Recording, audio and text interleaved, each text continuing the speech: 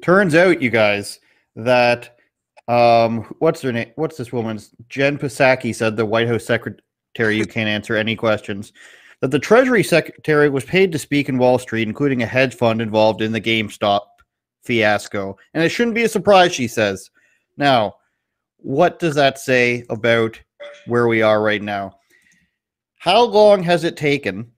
A week for Biden to put in all these executive orders that are terrible, for places starting to open up from lockdowns, LA, Chicago, New York, DC. All of a sudden, it's all safe.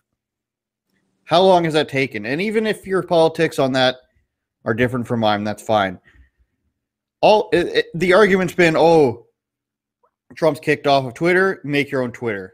Oh, your alternate Twitter Parler has been kicked off, get your own servers. We're less than a week removed from now you have to make your own stock market. You can't buy and sell stocks the way you want them to. If the government or the stock exchange decides that they don't like what a bunch of people are doing, if they don't like what they're buying, then they can put a stop to it. And it's for your protection, just like the lockdowns are for your protection. So now what's the answer to that?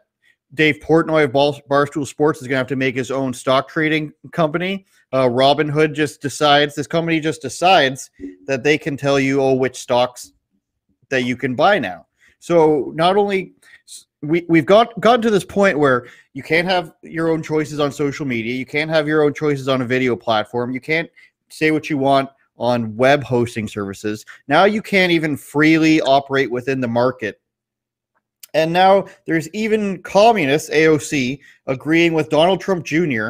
and Ted Cruz on what should be done, which is at the very least a hearing for all these people. And this is how far we've come, and it's only taken a week. Anybody who is still silent about this, I have to call a coward.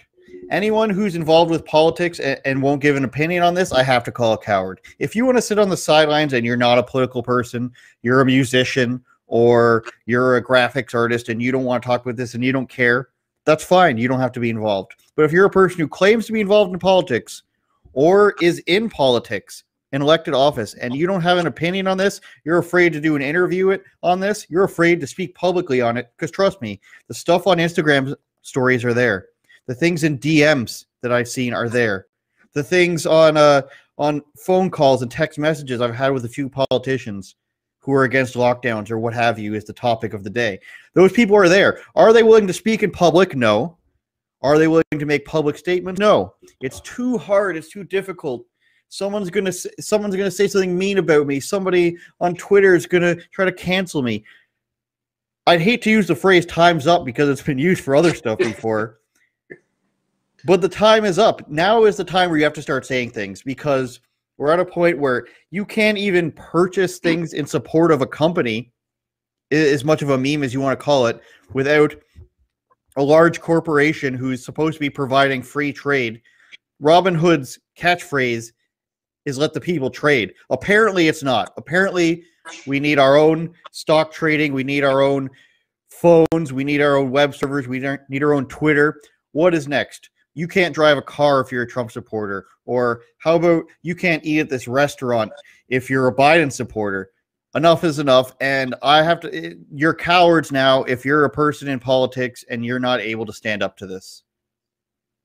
End scene. Agree. Now